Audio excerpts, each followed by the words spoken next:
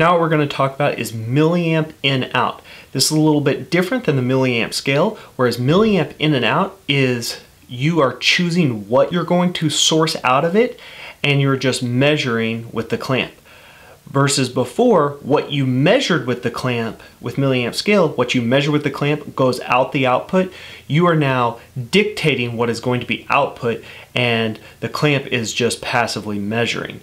Now, when and why would you use this? Well, if you have a repeater or if you have a transmitter of some kind that has a milliamp signal that comes in and a milliamp signal that goes out, and you want to make sure that if you gave that transmitter or that repeater 12 milliamps in and you want to make sure the 12 milliamps are coming out, you can do that all with a single meter with the 773.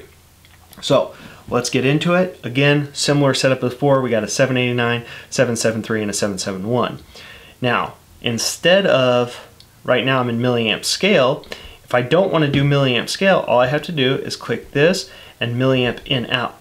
Now you can see I was measuring 16 and this was doing 16. Now it's measuring 0 because that's what I'm telling it. Now I can step this up, okay? And you can see the 771 changes, but the 773 clamp measurement has not.